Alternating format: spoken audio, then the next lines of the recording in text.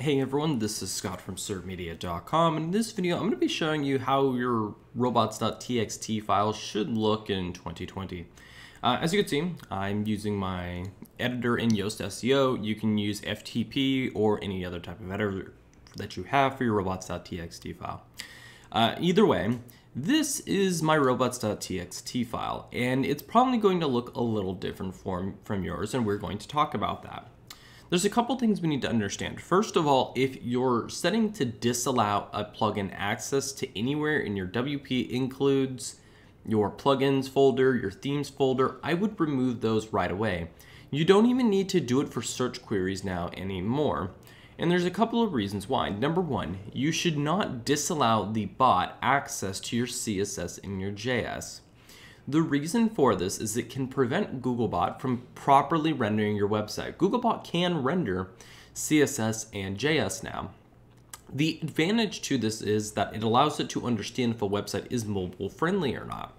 And if you've ever gotten a website is not mobile friendly test, even though you go to it on your mobile device and it's completely acceptable and just like every other website, it's probably because you were blocking access to your WP content, plugins folder, or themes folder. My general advice is that your robots.txt should be pretty empty for most websites. And you don't even need to include a disallow rule for the WP-admin URL anymore. And we're going to show you why here in a minute. Actually, we'll just do it right away. So we're going to log me out of this website.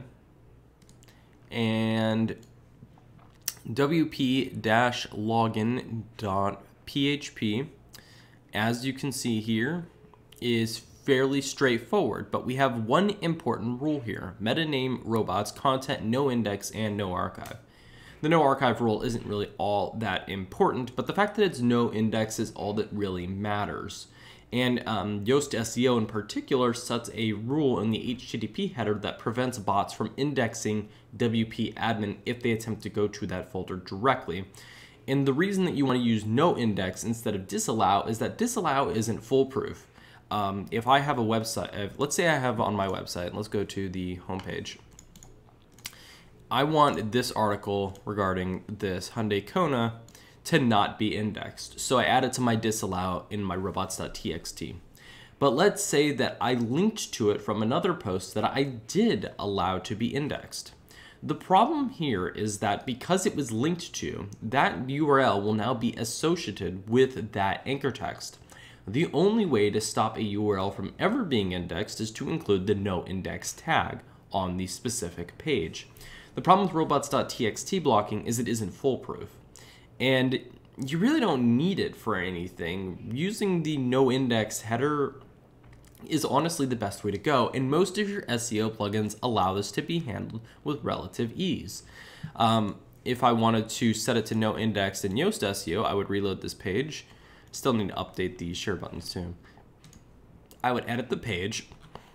I would scroll down the article, find the Yoast SEO box, click the advanced section, and then say no. And you could do this for bulk types of content. The great thing is it also prevents indexation of other types of content, such as your search queries. We'll just search for the letter S because I don't know what to search for. And if you search for it again, there you go, robots no index follow. And this is typically the best thing you want to do. You also just avoid issues with, apparently I didn't save, or I did, but I wasn't paying attention. You also just avoid issues with potentially bad URLs from ending up in index because you only disallowed them. My other rule is I tend to add the sitemap index URL into my robots.txt. While this is considered to be more of an older practice, I do it because sometimes I honestly just don't add the sitemap URL sometimes. Bing, there's a ton of offshoot search engines that will check robots.txt, but don't necessarily have a means of submitting a sitemap to them. While Google does, and it's the most important, there is Bing as well, and they do it through their own webmaster tools. Offshoots like DuckDuckGo, I believe, don't have a direct way for you to submit your sitemap to it. If I'm wrong about DuckDuckGo, somebody please comment. I don't actively use it. I just use Google. and I have Google devices everywhere. But that's my general advice here. So user agent should be set to star, and your sitemap should be this way. If you want content to not be indexed, set it to have a no index attribute, and that is totally the best way to do it. If you have your own thoughts and opinions, please, I'd love to hear them. Put them in the comments below, and I'll try to answer your questions. Otherwise, make sure to like and subscribe. Thank you so much for watching, and goodbye.